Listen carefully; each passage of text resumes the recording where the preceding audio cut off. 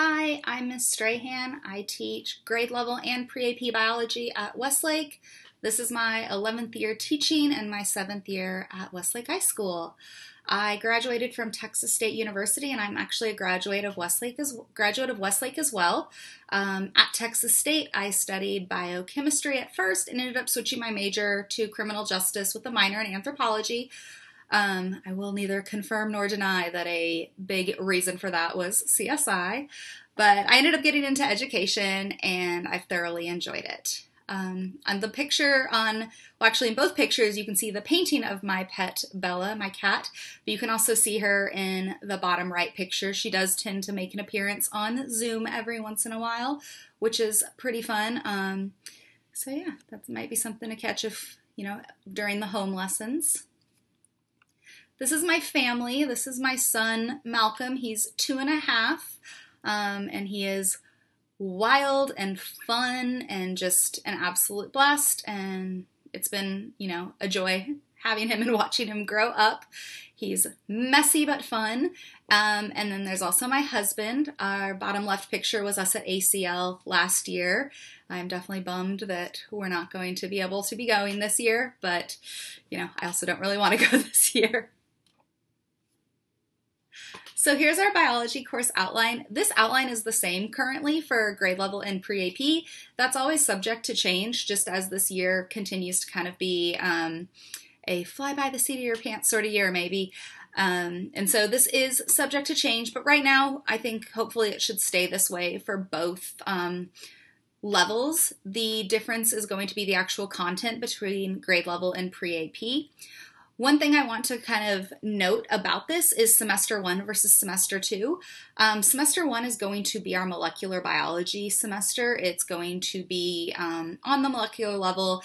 It's a lot less concrete and a lot more abstract for a lot of students, and in general tends to be more difficult. We actually took ecology, which used to be our last unit of the year, and we moved it to be the first unit of the year because it tends to be a really enjoyable unit for students. They have prior knowledge on it. They have seen this stuff. They understand a lot of this stuff. So just kind of fair warning that the content is going to start to get a little more difficult after this unit. The workload shouldn't really increase much or at all, which means, the amount of work assigned is probably going to be about the same as it has already currently been, but it just might be more difficult. So test preparation and stuff like that will be maybe more difficult, and understanding might be harder. So that's a good time to also talk about level changes. Moving from grade level to pre-AP or vice versa from pre-AP to grade level. That is allowed to happen, but not for too much longer. That's something you can check with your counselor. But if you're feeling, if your child is in grade level and maybe wants to be more challenged, there's the potential they can move up to pre-AP. And if your child's in pre-AP and maybe feels like the workload is too much, especially with everything else going on, they might want to switch to grade level. That's a very individual decision and something that I would be very happy to discuss with you and or your child to help make the decision that's best for your family. So please reach out to me if you are thinking of a level change. This is a QR code. It's a link to my website, but also you can find my website through the school links. That's where you're going to find a copy of the syllabus as well as a link to the calendar. The syllabus and calendar are also linked in your child's Google Classroom. Let's talk about course materials. The first two are definitely applicable for being at home, and the second two are more so when we get back on campus. So a charged iPad and headphones is always important to have at home. If your child is in a room by themselves, they might not need headphones. I don't wear headphones at home, but in class they might need that. Even if your child is on campus, we'll be watching videos and doing assignments like that students can work on at their own time, so headphones are definitely a must. It's also recommended that they have a second device if possible. This isn't required, but it will make digital learning a lot easier. For example, sometimes we do these online quizzes where they have to look at a screen I share, but they also have to answer on a screen. In class, I would project this. If they only have one device, it's really hard to toggle back and forth, so it helps to have a second device. that can even just be their cell phone, or it could be a laptop or another tablet. So that's something, if possible, to allocate. And I know not everyone can do that, but if possible, that would be, handy.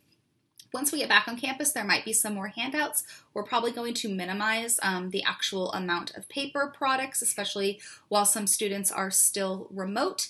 But your child might take notes or things like that. And so having some place to keep any paper would be good.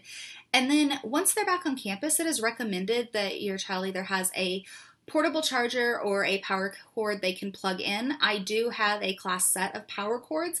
However, with our distancing restrictions, that might be something that you don't want to use as frequently, and it'll have to be something that is cleaned. So bringing something to charge devices when needed is a good idea. All right, we're going to break down grading here. This is our grading categories and where grades can go. 20% of the grades are daily grades, 30% are labs, and 50% are major, which would be like tests and projects. For quizzes, depending on how we structure quizzes and kind of what occurs during this blended learning, they might go into daily or they might go into labs. I will let you and your child know ahead of time before a quiz, what we've decided on that. But that's something to just be aware of. I'm going to talk to you about this app, Edpuzzle. It's an app we use a lot. It's actually currently being very frustrating, but hopefully that will be fixed and we'll continue to use this.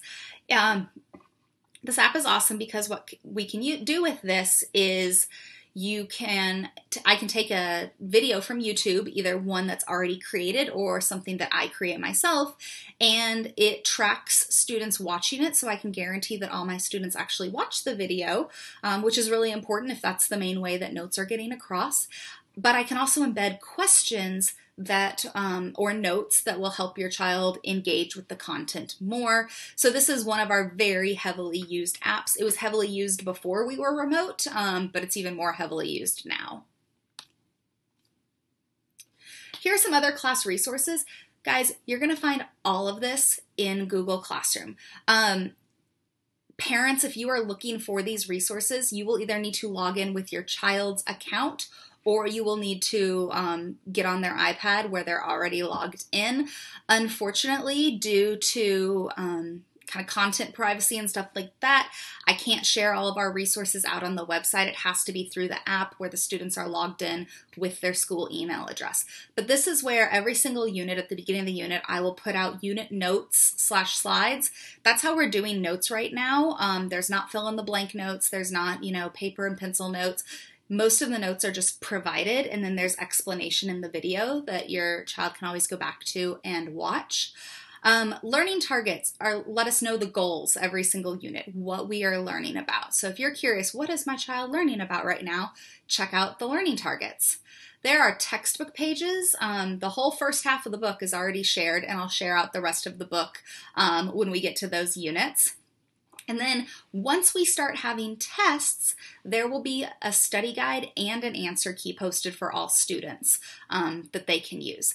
I have a YouTube channel, which is linked there, and it's linked in Google Classroom. Miss Vaughn, another pre-AP teacher, also has a YouTube channel, and sometimes we take turns making notes videos, and I will link those out as students need them. So really the number one resource truly is Google Classroom. Parents, I highly recommend, if you're curious, to go check it out. There's a stream where I post daily announcements, and then under the classwork tab, that's where all the resources are. So if you go check those out, you can see what your child sees.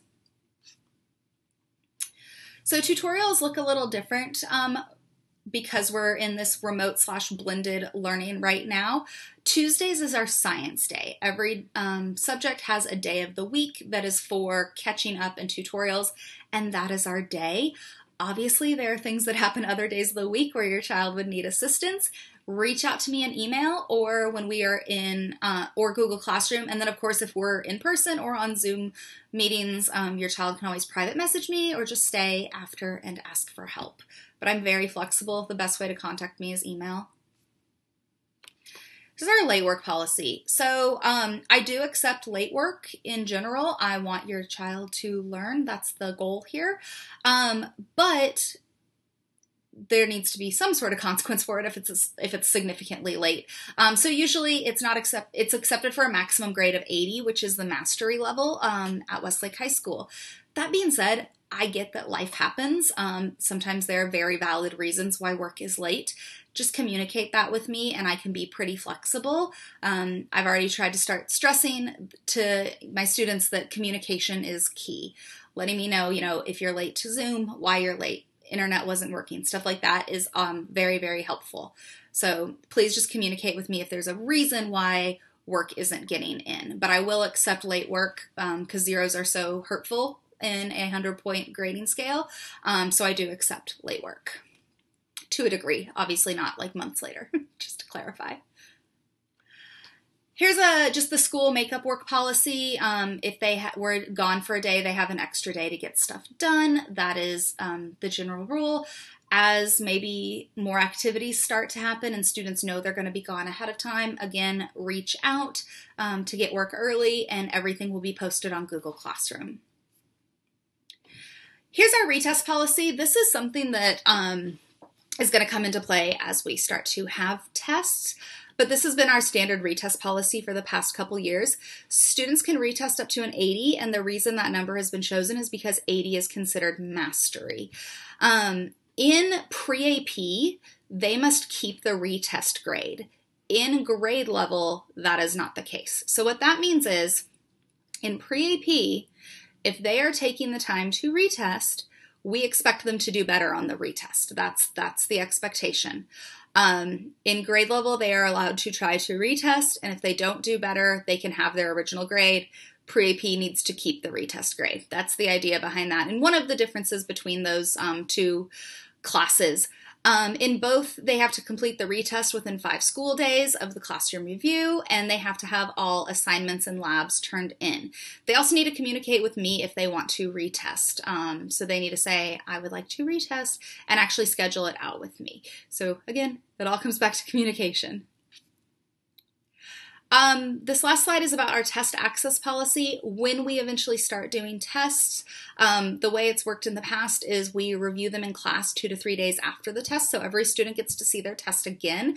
And if they want to see it an additional time or parents want to see it, they need to schedule a time to meet with me because tests are not allowed to be removed from the classroom. Just to keep our tests secure and safe, we don't allow them to be removed. So that's it. I hope I answered any questions you might have. Please feel free to reach out to me if you have any other questions or want to know anything. And I look forward to working with your child and getting to know your child as the year goes on. Thanks.